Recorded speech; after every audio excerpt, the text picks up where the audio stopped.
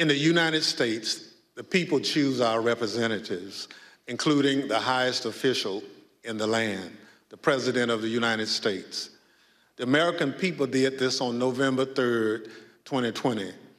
But President Trump did not like the outcome.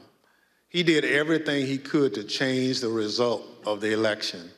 He tried litigation, 62 cases, in fact, and that failed. He tried to pressure state legislatures to reverse the results of the election in their states, but they refused. He tried to enlist the Department of Justice in his efforts to overturn election results, but officials leading the department refused to comply. So eventually, he latched on to a completely nonsensical and anti-democratic theory that one man, his own vice president, could determine the outcome of the election.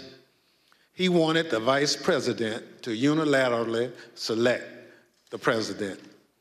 This theory that the vice president could unilaterally select the president runs completely contrary to our Constitution, our laws, and the entirety of our American experience. But that didn't matter to President Trump. I would now like to explore how President Trump came to latch on to this ridiculous legal theory that the vice president can select the president of the United States. Mr. Jacob, how did this theory first come to your attention?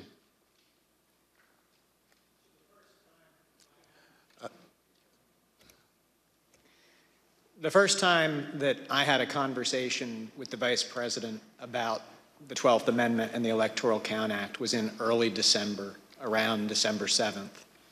The Vice President called me over to his West Wing office and told me that he had been seeing and reading things that suggested that he had a significant role to play on January 6th in announcing the outcome of the election.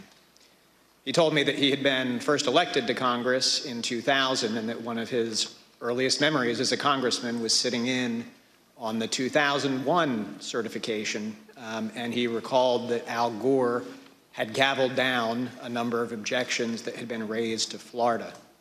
And he asked me mechanically, how does this work at the joint session? What are the rules?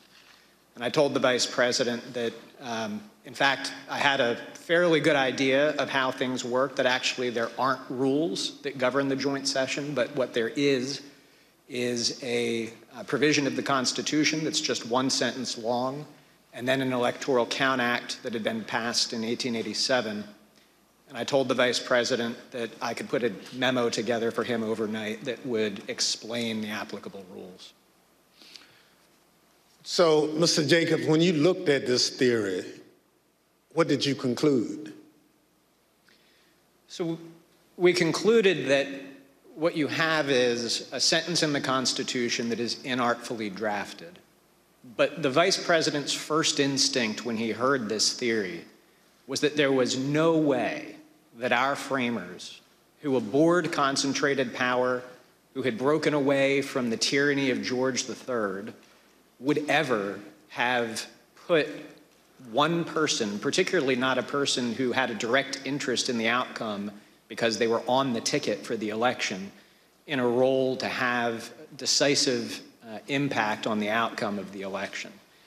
And our review of text, history, and frankly just common sense all confirmed the Vice President's first instinct on that point. There is no justifiable basis to conclude that the Vice President has that kind of authority.